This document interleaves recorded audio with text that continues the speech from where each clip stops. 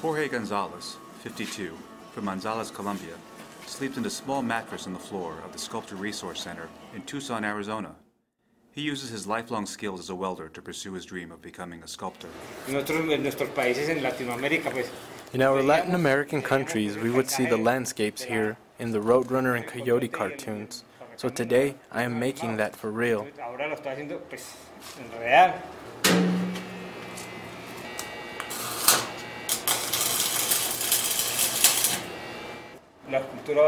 The sculpture is going to be called The Hour of Truth. They meet to see what will happen.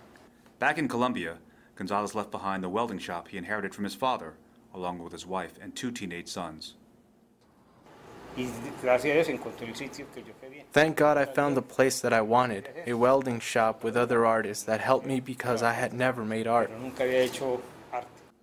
When looking for a job at the bicycle shop next door in 2008, Gonzalez stumbled upon this center, where he met 2 local artists, Joshua Woodhall and Ernest Espinoza. Joshua is a painter, and he paints and paints and paints. It doesn't matter where. He paints on paper, he paints on a piece of wood, he paints on the wall, he paints on the floor. All he does all day is paint and draw. My name is Joshua Woodhall. I'm a painter. I'm 34.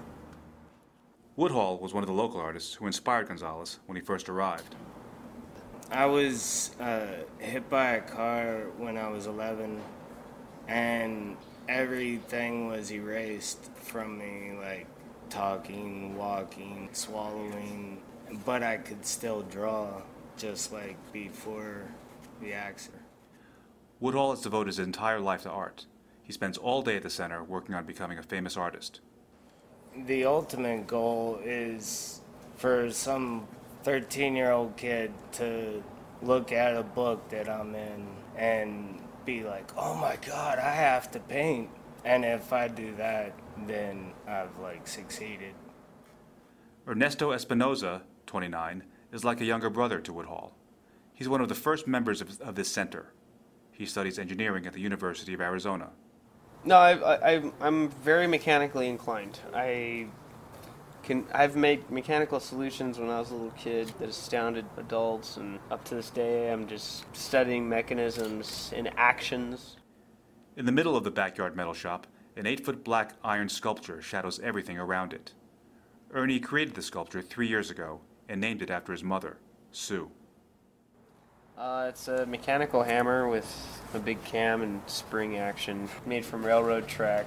I wouldn't have done that if it wasn't for Jorge, because one day he was like, in Colombia, I can hacksaw a railroad track. No problem. 45 minutes. Over the years, the 3 artists have come across many who attempted to find them.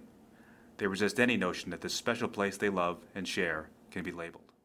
It's very difficult to try to define this place. If you do, you will begin to destroy it.